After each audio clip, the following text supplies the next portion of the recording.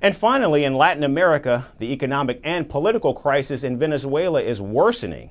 In fact, Venezuela has a proverbial gun to its head, as it could soon see a return of harsh U.S. sanctions. To keep its economy and energy sector afloat as the threat looms, Caracas is turning towards its ally Iran and is trying to mend ties that frayed over the last year, with the focus on an oil alliance between the two strategic partners.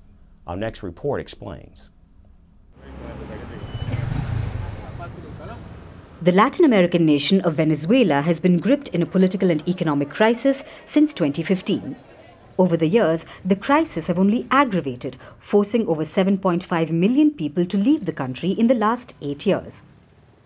Venezuela's oil sector is the most crucial to its economy.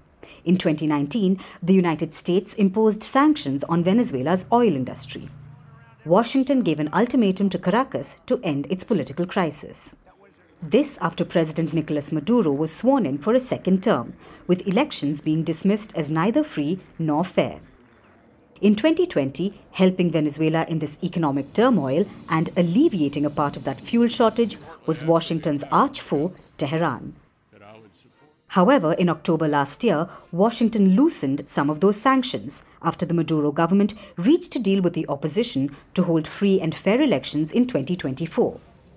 Once the U.S. restrictions were eased, Venezuela began reprioritizing selling its oil that was originally planned for Iran to other cash-paying nations. As a result, Venezuela fell behind in payments to Iran, and a crucial oil alliance between them began to fray. Now, Venezuela has announced dates for the next presidential elections, but whether they will be free or fair remains in doubt. There is an ongoing systematic crackdown on the opposition, so the threat of a return of harsh U.S. sanctions looms over the Latin American country once again. The oil exemption is due to expire on April 18th. As the situation grows dire once again, Venezuela is turning back towards its strategic partner, Iran. The two countries are reportedly trying to patch together the oil alliance that had begun to fray. Caracas had fallen behind on oil swaps that had boosted crude exports and helped stem domestic fuel shortages. If the U.S. sanctions return, which they most likely will, Caracas will need Iran's support for its oil industry and to keep its energy sector afloat. So it's now rushing to salvage its partnership with Iran.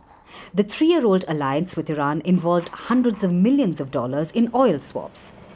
Venezuela has now accelerated deliveries of heavy crude and fuel cargoes to Iran. Venezuela's oil minister, Pedro Tellechea, also acknowledged the tattered relationship.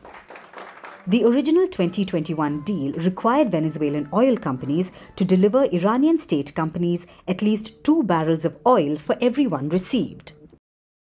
Iran reportedly stopped sending cargoes to Venezuela last May after Caracas fell behind. The two countries, reeling under U.S. sanctions for years, have been aiming to strengthen cooperation.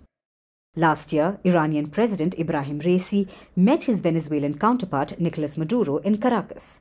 In a veiled reference to Washington, Raisi had said, "The relation between Iran and Venezuela is not a normal diplomatic relationship, but a strategic one between countries that have common interests and common enemies."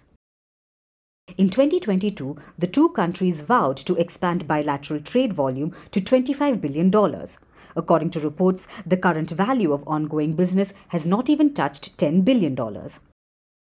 Top officials from both countries have traveled in recent months to push new energy into joint businesses, but the efforts seem to be fading. Can Venezuela mend frayed ties with its strategic partner Iran? Or will Tehran pick a tit-for-tat move and abandon its ally as U.S. sanctions bite? From impeachments to inaugurations, if it's a political story, we are on the scene. The race for the White House is heating up. We're beating Biden. How dare he say that? If it's breaking news, we're live with the latest coverage. From the White House, the State Department, and Capitol Hill, we know the issues, but above all, we know the players to bring you the latest in-depth analysis on all the key stories that we're covering. I'm Eric Ham. Join me from Washington here on Firstpost America.